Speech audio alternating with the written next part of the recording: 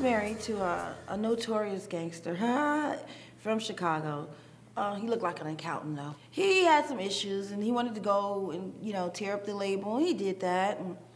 And I took a lot of grief for that, you know, lost a lot of years in my career. It's almost like Muhammad Ali being put in jail when he was at his fighting weight. It was a difficult situation being married and stuff like that, but whatever. It's not like, oh, it's the end of my world or it changed me, so, you know. Yes, it does something to your self-esteem for someone to hit you and frighten you, but it does a lot for your self-esteem to say, if you don't get the fuck away from me, when you learn how to say that and mean it, no, you don't have a problem anymore.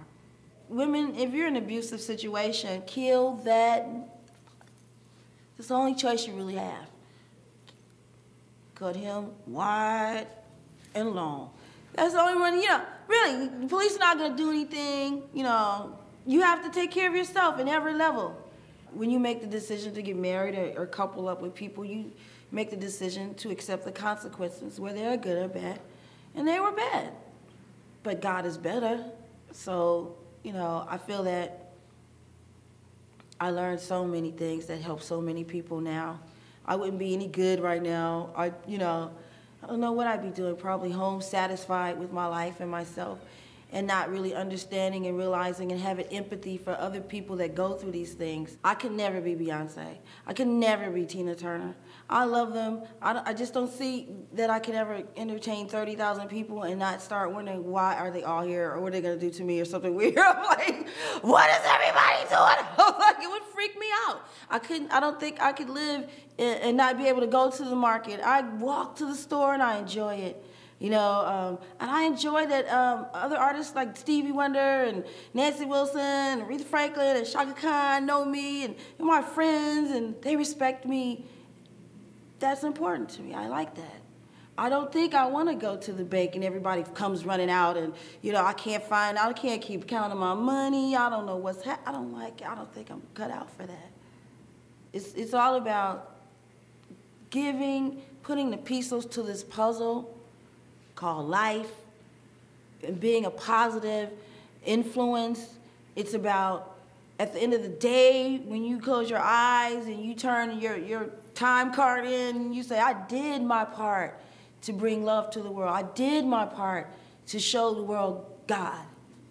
That's what's important. See, this is what made me cry. That's what is important. To be that piece in the puzzle that brings peace on earth. Be that piece in the puzzle that brings love. That's what's important. I don't know what it takes to make it in this business. I've not made it in this business. I have just stayed in this business. That's it.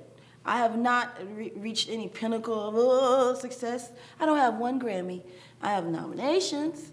I got maybe a joint Grammy. I'm not what is considered successful in show business.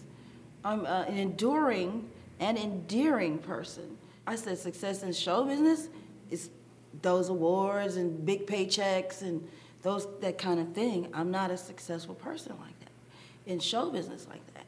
I'm a success at my craft. I'm a success at who I am, what I do, you know what I mean?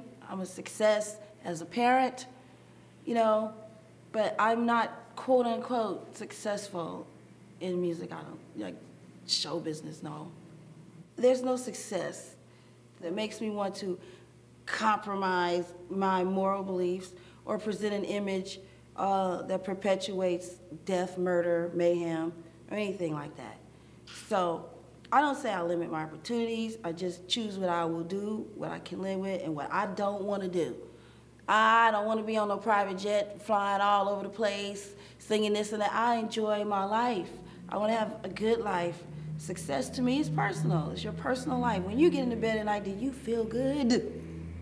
Yes, I do. I'm Miki Howard, and I rock jazz.